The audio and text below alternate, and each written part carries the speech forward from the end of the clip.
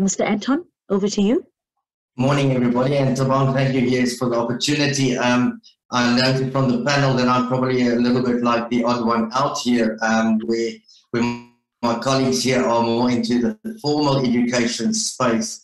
I'm sitting right now in a township community, being a community-based organization, probably you could say in the informal education space. We've been based in this specific community of 50,000 people without a high school. So that's a big challenge. Now, we have overcrowded schools, as we know, and we have challenges in our education formal sector.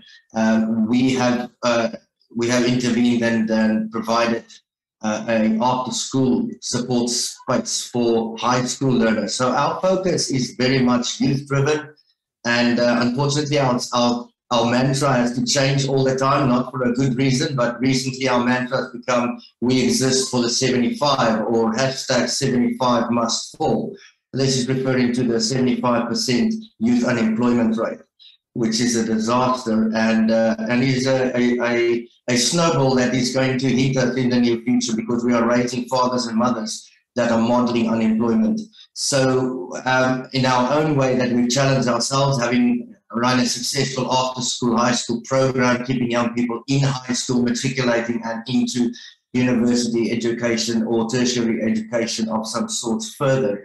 We also challenged ourselves about 6-7 years ago, and the phrase we had at the time was, if we keep skimming the cream from the crop, we leave the rest of the crop to rot. We're in the Cape Flats, so we're surrounded by that gang endemic, and the challenge we face is, what are we offering in terms of skills development, in terms of re-education or re-entry into some form of education, training or further development for those who have already fallen out of the formal sector. So the answer, I believe, to moving things forward nationally is not the one or the other. We all know it's very much more nuanced than that, and much more complex, and we need collaboration from all sectors. And so this is our part to play. And so we run a skills development, vocational skills program with annually with about 120, 130 young people. It's a very intensive program. It's a 1-year program, and our specific skills are very much market driven. So we try to remain very agile and very responsive to the market, the job market, that meaning. And so we are driven by some of the sort of skills that we do is, we have a coffee barista school, we have a artisanal baking skills school, we have a beauty and manicure pedicure salon school, we have a construction skills school, we have a coding skills school. So these are very much market driven schools that have been birthed out of the need for employable young people, because I believe there's two challenges we face. It's the looming 75% unemployment, but it's also at the same time, once again, it's not the one or the other.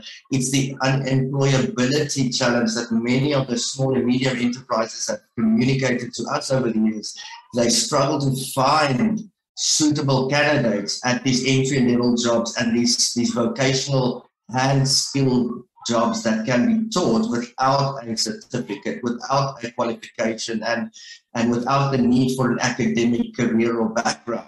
And we've successfully been placing young people over the last 5 years. Our rolling year-on-year placement rate is about 85% into jobs or further education. Many of them go back into college. They find their passion through our construction school and go and do plumbing or electrical, or they go into a cookery school or a baking school or a further hospitality catering school, or they go back in. Some of them have even come through our doors doing our GED program and then going back into university.